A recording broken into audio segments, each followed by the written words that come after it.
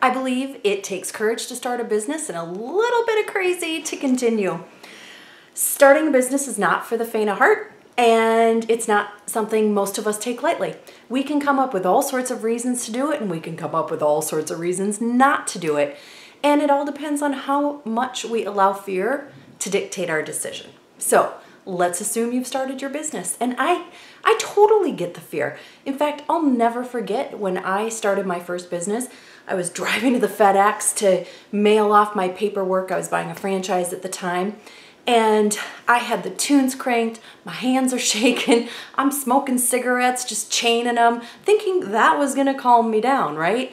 And I was so excited, but on the same hand, or maybe on the opposite hand, I was worried that I was making the biggest mistake of my life. And once you do get it going, it takes a bit of crazy to continue, sometimes a lot.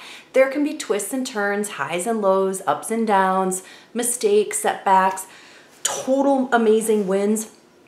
And it's not always easy to know what the next perfect step is. And in some cases, we have friends and family who love us, but they question why we continue pursuing our dream when the financial or lifestyle rewards aren't there. And they may never understand because they're not in our heart, they're not in our shoes, and that's okay.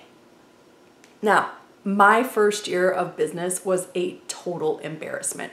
I made 10% of what I'd been earning in corporate America. A lot of people would have quit. I was like, oh no, I got all sorts of crazy. I just knew that if I kept going at that rate, I was gonna be sleeping on a park bench.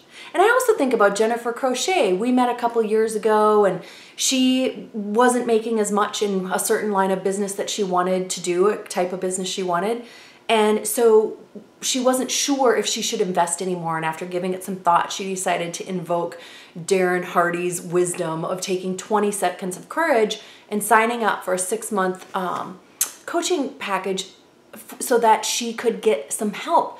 And within 6 months, she went from making $1,000 a month to $13,000 to $15,000 a month.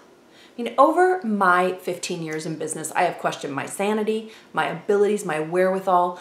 And I'm telling you, those are the times that I am so thankful I have a deep supply of crazy. It's not always easy for me to do, but one of the things I found super helpful, and I hope this is helpful for you, is to trust that everything will work out. As long as you keep taking action and experimenting and making mistakes, but not judging yourself, just getting back up, dusting yourself off, and looking for another dose of crazy.